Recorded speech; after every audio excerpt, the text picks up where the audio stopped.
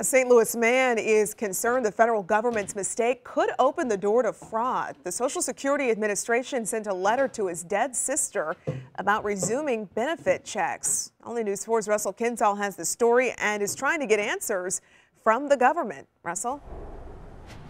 Right now, this Social Security office in downtown St. Louis is closed, as they are across the area, but the agency has thousands of letters in the mail on their way to their destinations right now. One St. Louis man wonders whether or not some of those letters are being sent to someone who's already died and could be opening the door to fraud.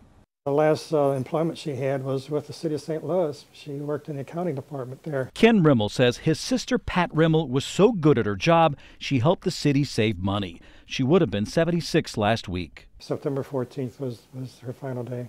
Pat died of complications from a stroke.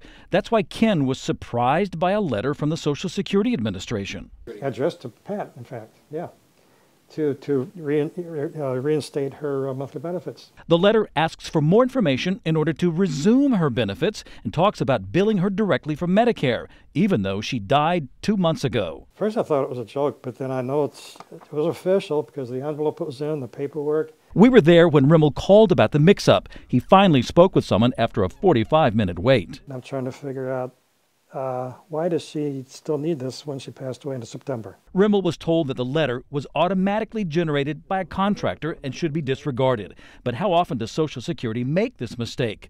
So we called to ask.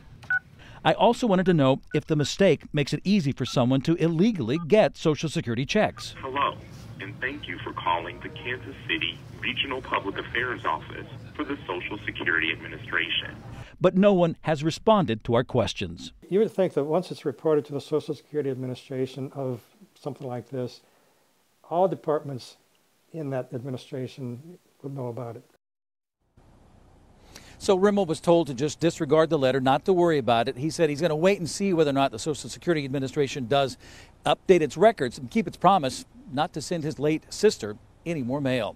Live downtown, Russell Kinzel, News